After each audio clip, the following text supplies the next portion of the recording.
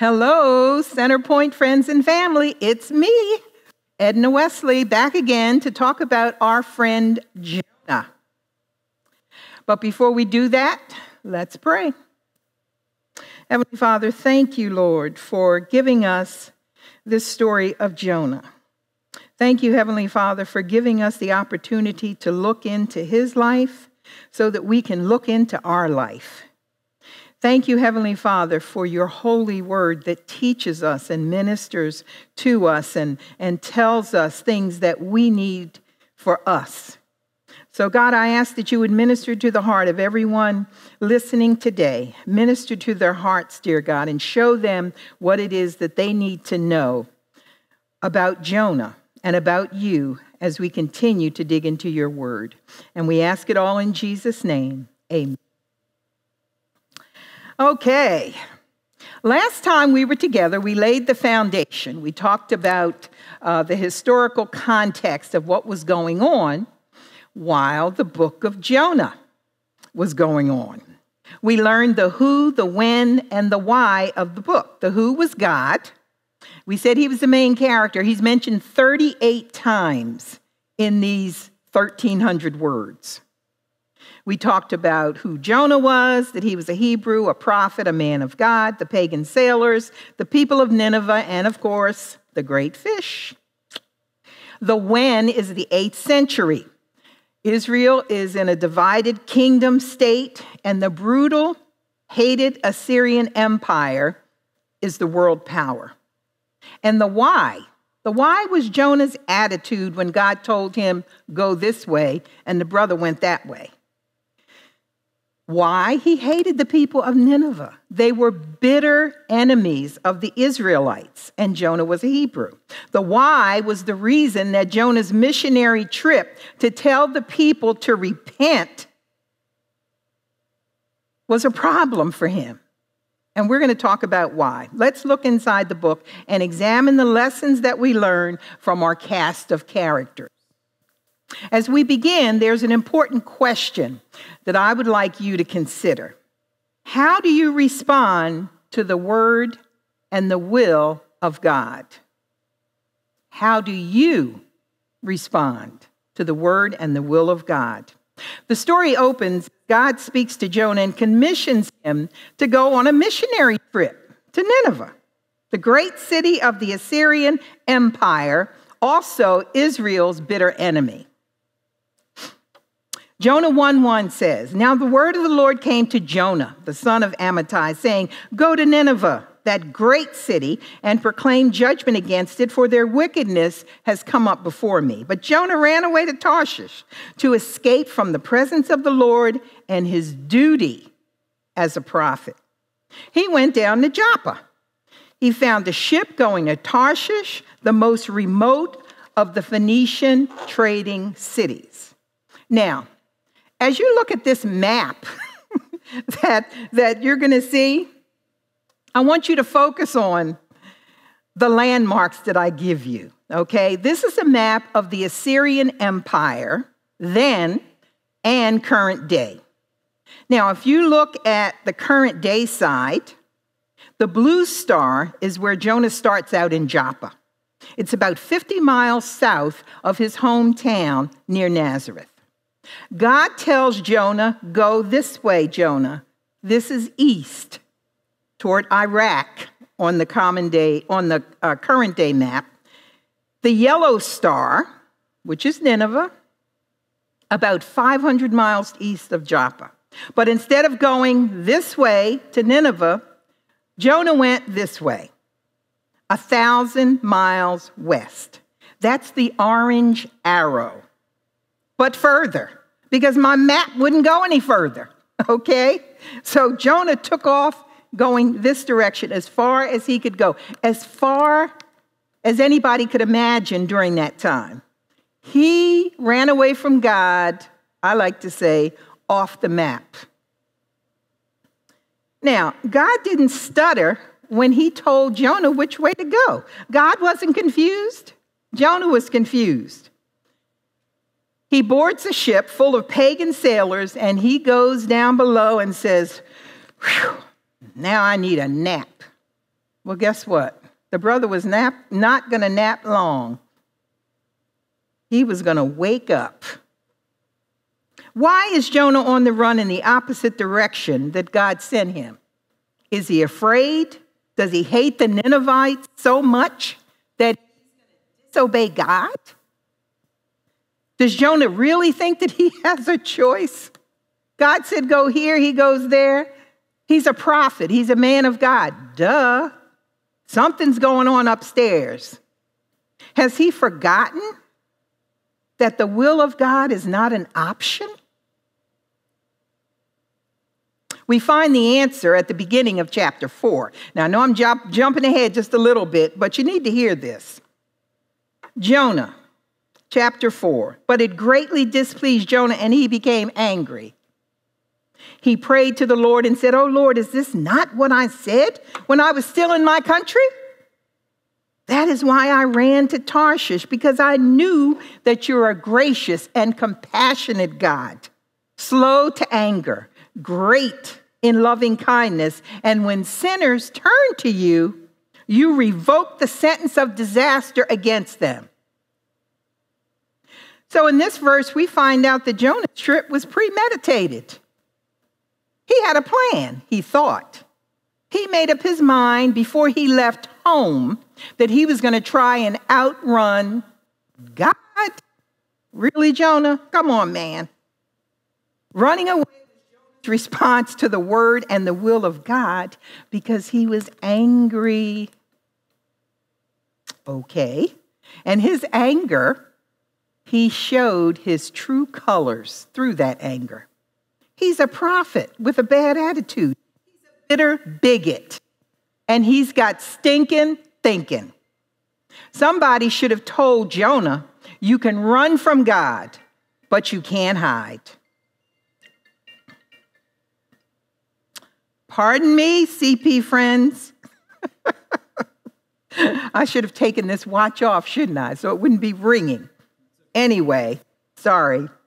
Somebody should have told Jonah that you can run, but you can't hide from God. Psalm 139 says, I can never escape from your spirit.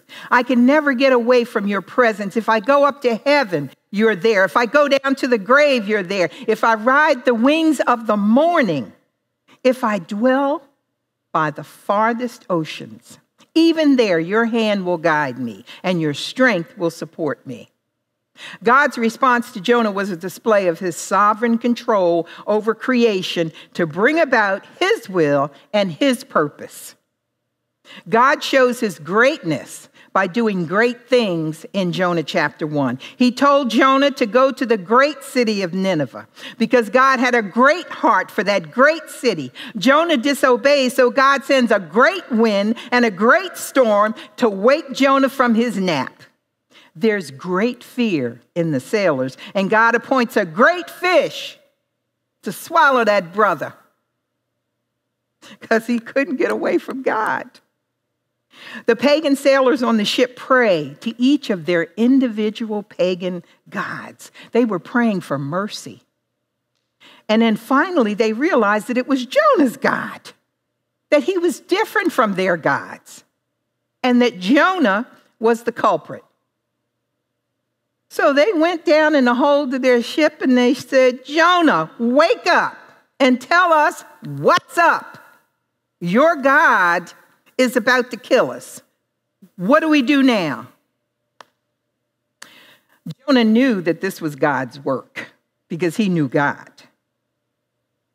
He said, the Lord God who made the sea and the dry land, right? That's what he told the sailors. So he knew that this wind and this storm was not just a fluke. He knew that God's hand was on that situation and that he needed to do something quick and drastic. So what did he do? He told the sailors, just kill me. Now this brother, I think, had a death wish. Because this is the first of 3 times in this very short book that he's going to tell God, just kill me, okay? Because in telling the sailors, he's telling God because he knows that it's God who sent the storm. But the sailors were afraid. And remember, these were pagan sailors, but they were afraid. And what did they do? While Jonah was saying, just kill me, they were praying to his God, asking for mercy. They tried to outrow the storm, but that didn't work. They kept praying, and finally, they gave in. And they said, okay, brother, you got to go. You got to go now. So they tossed him over into the sea. The question I asked at the beginning was, how do you respond to the word and the will of God? Well, Jonah responded by not going in the right direction. He ended up on the ship, and now he's in the sea. The Bible says that Jonah is trapped in the belly of the great fish 3 days and 3 nights. But that's not the end of the story. You see, we were all created by God for a purpose, his purpose. We are all on earth with an assignment from God to bring light into a dark world. Running from that assignment is really not an option if it's God's will. We all have a call on our life, and what separates us is how we respond to the call that we receive from God. God didn't create us to get saved, love the Lord, attend church on Sunday, enjoy praise and worship, go home, come back Sunday, and do it all over again. That's not why we're here. We are here to do God's will. Maybe it's bringing your neighbor to Christ, or maybe it's working in the church. Maybe it's helping out at the food pantry. Maybe it's feeding the homeless. Maybe it's, in this time, volunteering at the local hospital if you can, or helping kids in school who are missing out on learning. Maybe it's the mission field in another country. Only you know that. And when you seek God, he will show that to you and tell you what his will is for your life. If you don't know, now's a good time. Now's a good time because we're all locked in. What better time than to spend this time that we're all at home building on your relationship with God, digging into his word and learning more about him. And if you do that, and if you ask with your heart sincerely, then God will direct your path. He will tell you the road that he wants you to go down. I love a quote that came from our pastor, and it says, "Don't waste the wait. Don't waste the wait. Seek God and ask him, where is your Nineveh? Where does God want you to go?" The book of Jonah is a powerful lesson on compassion, purpose, and obedience. And we need to learn from Jonah his good things and his mistakes. And there are several things that I want to point out. First, there's a Jonah in every single one of us, okay? He's not alone. Many of us are like Jonah, and we all have a Nineveh. And the storm in our life will not subside until you say yes to God. Hiding, running away from God is not a solution because it's not an option. A storm can be an opportunity to witness about God's love in your life. And your course of action will either cause troubles or blessings with others. Let's break that down and look at each one of these. First of all, there's a Jonah in all of us, and we all have a Nineveh, and the storm won't subside until we say yes to God. When God called Jonah, he couldn't see beyond his own selfishness and his desire to punish the people in Ninevites because they were terrible people. How could God, a God of love, grace, and mercy, ask him to go save these terrible people? That's what Jonah was asking himself. Before Jonah could relay God's message, he had to be broken. God had to teach that brother some things, and he did. He had to learn something about the grace and mercy of God. Jonah was filled with pride and prejudice. He was a bigot, And he was disgusted with God's love for the people that he hated. Jonah didn't want those people to be saved. Those people that we don't want to have anything to do with. Jonah hated the Ninevites. He was angry with God for asking him to share the message of salvation with people that he hated. Can you relate to that? Number 2, hiding or running away from God is not a solution.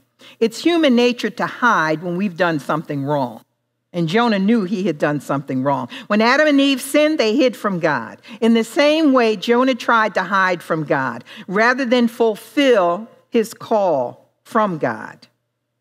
It's always better to run to God rather than from God, because trying to avoid the Lord's call on your life when he says go and you don't want to, it's an exercise in futility. It's not an option. You can run, but you can't hide. Number 3, a storm is an opportunity to witness about God's love. God sends storms in our life to get our attention. He sends people to challenge us. And in this chapter, we find that he sent people to even help his rebellious prophet. He sent a pagan captain to wake up a prophet of God who was sleeping in the bottom of the ship.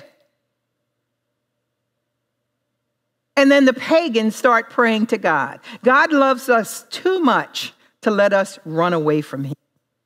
Now, many of us try, and we try sometimes for long periods of time, but guess what? He can outrun us. And he shows Jonah just that. Sometimes God has to discipline us, and storms come, and they keep working on us because God is working on us until we submit to him. The storm is an opportunity to introduce somebody to God, to tell them about the storm in your life that has caused you to draw closer to God. 4th, your course of action will either cause trouble or blessings for others. Jonah is the reason that there's a storm. God sent it just for him. All the sailors were fearful. They threw their cargo into the sea to lighten the ship. But because of Jonah's disobedience, the lives of people on the ship were in danger.